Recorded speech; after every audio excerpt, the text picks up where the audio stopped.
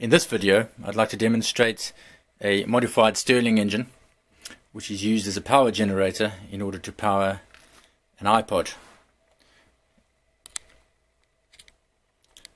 This engine has been designed as a generator.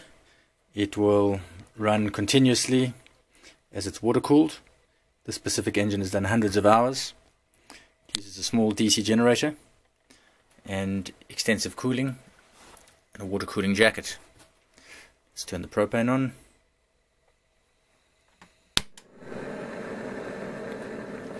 Allow a couple of seconds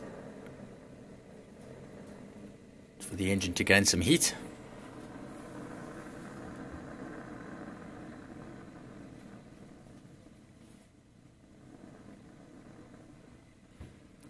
Should start. Great, it's away. This engine's running off propane. We can see the propane flame. It uses a water cooling jacket which is in contact with the displacer sleeve as well as the cool plate. The water is circulated by a small water pump. Goes through a radiator. This is cooled by a fan which is attached to the shaft. You then have a water jacket. You can see the pump circulating water.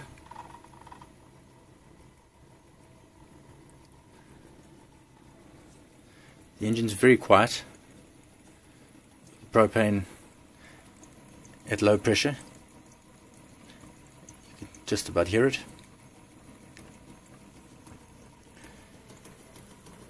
You can see our LED pilot lights indicating charge coming through. We'll add a bit more propane just to get the revs up.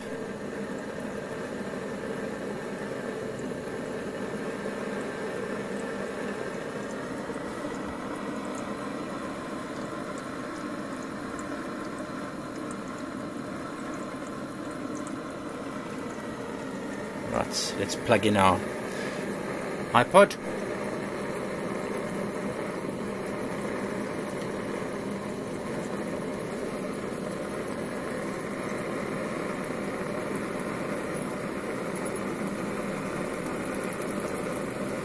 Starting to charge.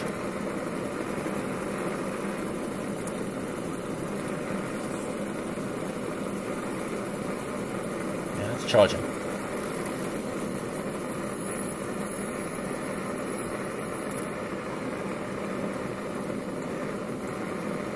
Slow the engine down. You can see it stop charging.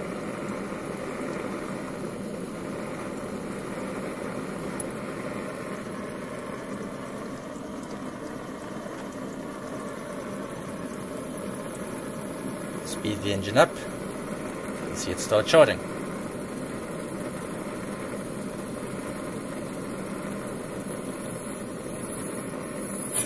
Slow it down.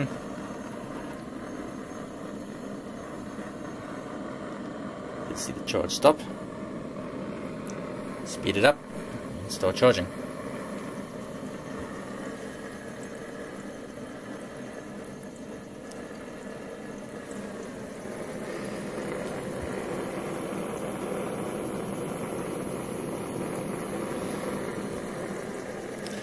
Slow the engine down.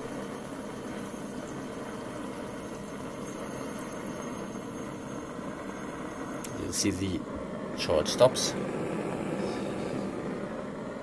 Speed it up.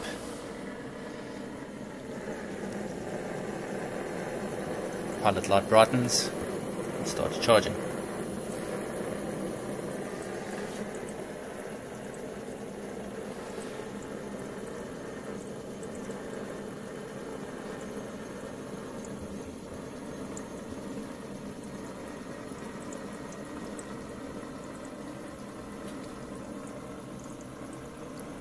These engines are produced in Great Britain by Warpfive fans. They are commercially available in an unmodified form from warpfivefans.com. If we turn the propane off, the engine would start slowing, charge will decrease.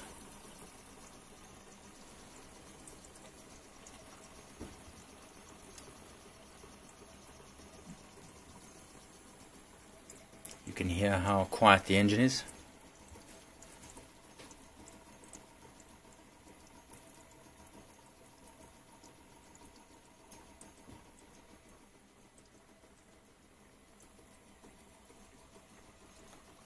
Pilot light is still visible, which indicates it's still powering. It's slowly getting dimmer.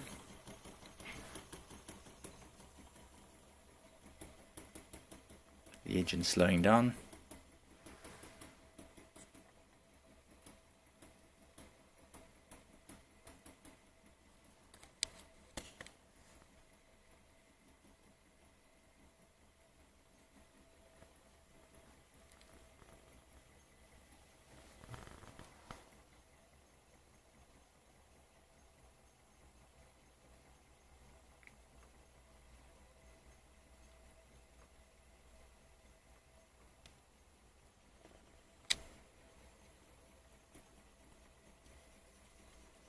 If we look at the LED, there's almost no charge.